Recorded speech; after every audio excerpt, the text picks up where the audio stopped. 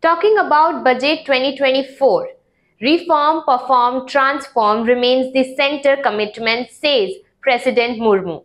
You're watching New Gujarati News. I'm Narali Jain. The budget session of Parliament commenced on January 31st with President Droupadi Murmu addressing a joint sitting.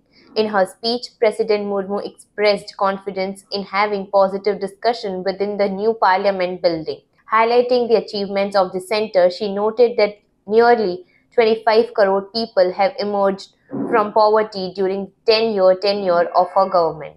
Scheduled to conclude on Feb 1, the session will feature Finance Minister Nirmala Sitharaman presenting the interim budget. Parliamentary Affairs Ministry Prahlad Joshi outlined the main agenda for the brief session, including the President's address, the presentation of the interim budget, and the debate on the motion of thanks on the President's address, culminating in reply by Prime Minister Narendra Modi a day before budget presentation. Prime Minister Narendra Modi stated, concluding the inaugural session in the new Parliament building, the Parliament made dignified discussion. Following that, on January 26th, we witnessed country's experience on the powers, courage and unwavering determination of Nari Shakti. As the budget session commenced today under the guidance of President Droupadi Murmu and tomorrow when Nirmala Sitharaman presents the interim budget, in essence, this marks a celebration of Nari Shakti. Thank you for watching New Gujarati News. Stay tuned for more such videos.